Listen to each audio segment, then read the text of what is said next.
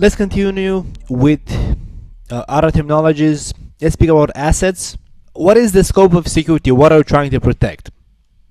It's going to be assets, which is anything of value to an organization. That means it can be a computer, it can be a specific portion of a computer, it can be a network device, it can be a specific text file, it can be a PDF file, it can be what else?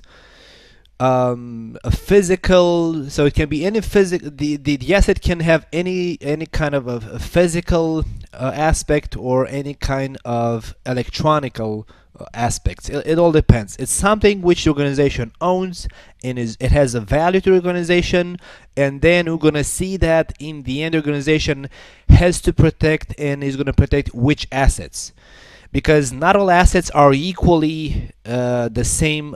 Not all assets are equally the same from the value point of view, which means not all of them should be protected with the same in the same way at the same, let's say, level. And each asset is going to be vulnerable to different kind of attacks or different kind of exploits. So in order to provide the appropriate level of security to an asset that the enterprise, the organization owns, which means by providing the security level, a specific security level to an asset, we're actually lowering the risk level. So if initially, if the risk level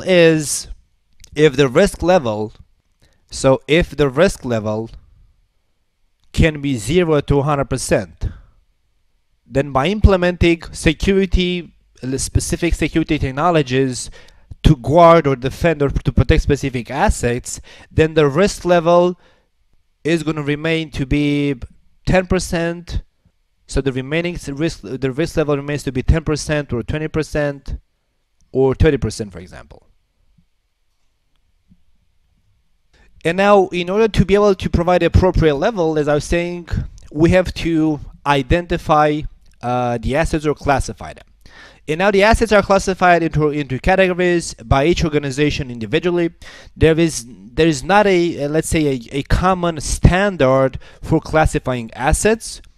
It is known to, like, for example, common private organizations to classify their assets into specific categories, like into public, sensitive, private, and confidential.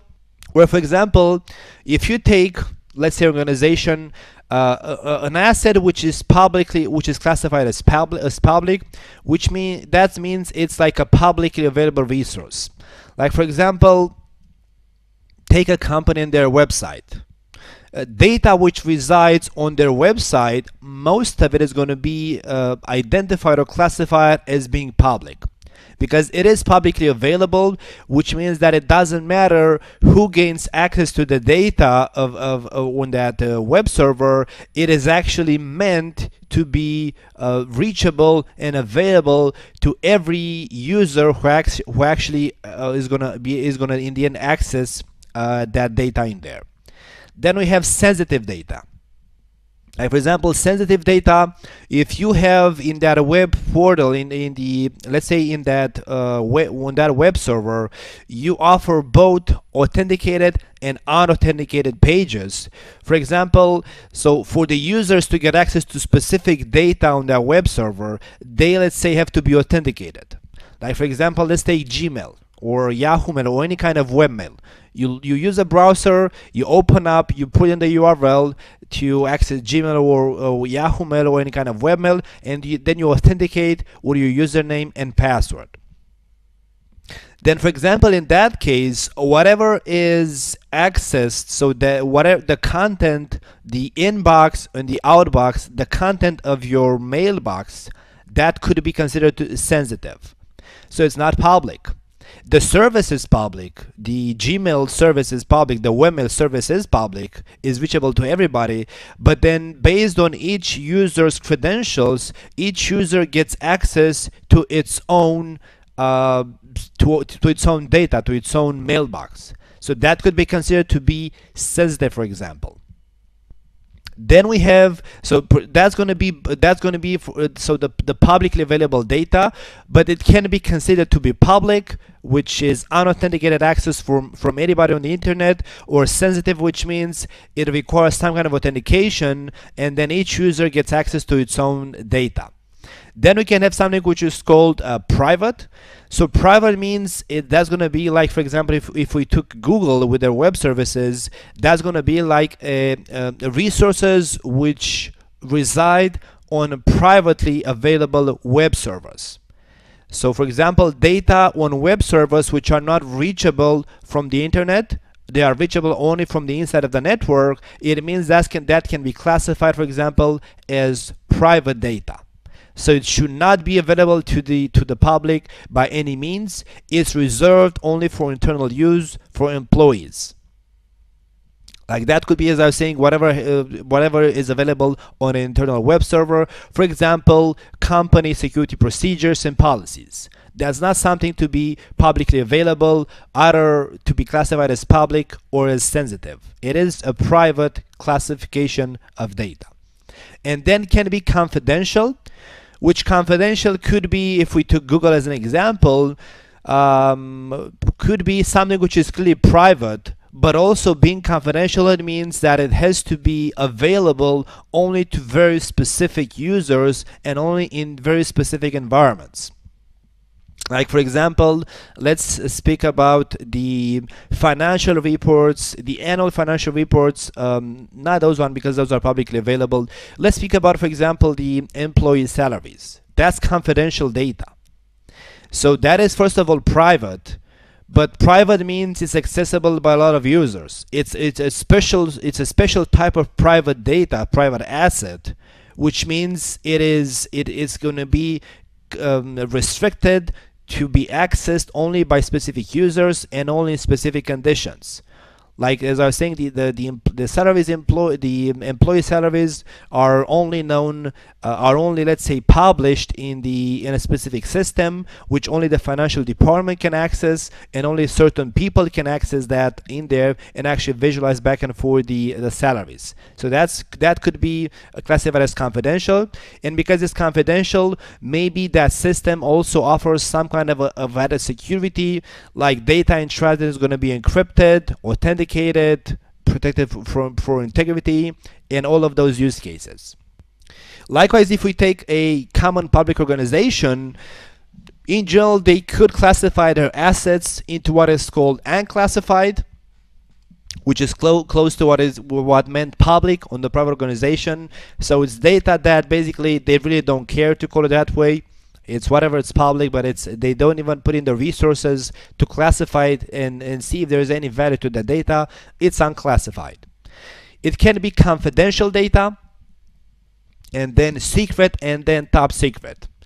So for example, on public organizations like governments, what is called top secret, a lot of times it's not even available in electronic format. So what is called top secret, either it's an information which is only spoken but never written, for example, or it's information which it is written but on a physical piece of paper. It's like a document, but it's not available electronically, for example. Because to steal a physical document, you need 100% physical access to the location that document is stored.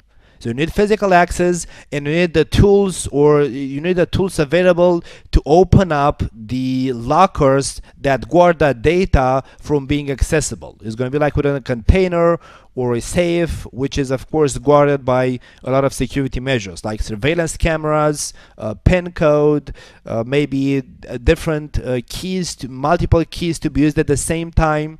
Like for example, to open up the door or a top secret document is being stored, multiple users have to show up at the same time with their own keys and use the keys at the same time, for example. Like that's how nuclear launch bombing works. There is no way you're going to allow one individual to be able to use its key, its security tool, and activate launching a atomic bomb against whatever other country, right? So it has to be multiple people that they have to agree, yes, you're going to do this, and then they're going to use their keys to actually validate and instruct the system to launch the atomic bomb, for example. So that's going to be top secret. While secret is going to be something which could optionally be available in the electronic format, but because it's classified as secret, it has to be very strictly guarded by a lot of security measures to make sure it's not being leaked out. Of course, there are other organizations that can choose their own classification, let's say categories. They can either make use of this commonly well-known ones, or they can come in there and make up their own categories to define assets, and then based on the category of the asset, they're going to end up having a certain value. Because the classification of assets not only tells, based on the classification of an asset is going to end up being accessible to certain users in certain, like the whole internet, or only employees, or only certain employees, is going to end up being accessible in certain ways, like unauthenticated, like public web services, or authenticated, like private web services.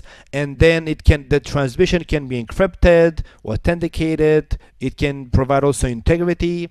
So based on the classification of the data, the more, let's say, valuable the data is, the more stricter security measures and controls are going to be implemented, and basically the more stricter and more advanced technologies, it means more costs are going to be involved to deploy those technologies to safeguard the data. And it makes sense, like the more valuable the data is, you can actually end up investing more money to guard a highly sensitive data in there. Like from the government point of view, there are some data which are classified as top secret, which are kind of like their value. It has to do, their value is gonna decrease over years. Like for example, if a government has decided to take a specific action against specific organizations, and they classify that action as top secret with the plan of acting, then that's going to be classified as top secret, for example, for 50 years or 100 years or 30 years, which means nobody who was involved in that act, and they are aware of what happened, nobody is allowed to speak about it or say anything about what happened in there. And likewise, that act is like the act which was signed is going to be safeguarded, so that nobody can open it up for those 30 or 50 years. It's there to be accessible only after the asset has lost its value. So it's different categories of classifications of data, and I gave this example to also show you that a specific asset can be classified in a specific category, but it can stay in that category for a specific amount of time. Afterwards, it can actually lose all of its value, or it can become less valuable. Like as I was saying, a top secret data can be top secret for 50 years, and then can be publicly available. It's going to change its category at that point. As I was saying, criteria for asset classification varies a lot, like liability, or replacement costs, or as I was saying, age of the asset, or the value of the asset, and all of those can change, especially as time goes. So there are some assets that their values changes over time, or there are some assets that their values remains the same across the entire, let's say, lifetime of an organization. Like for example, as I was saying, like the employee salaries. So key employee status will be classified as confidential as long as a specific organization exists, because they're going to always have employees, and that's confidential data. And because employees come and go, it's still employees. So that asset is going to be classified as confidential at all times. Its value and its classification doesn't change across as time goes.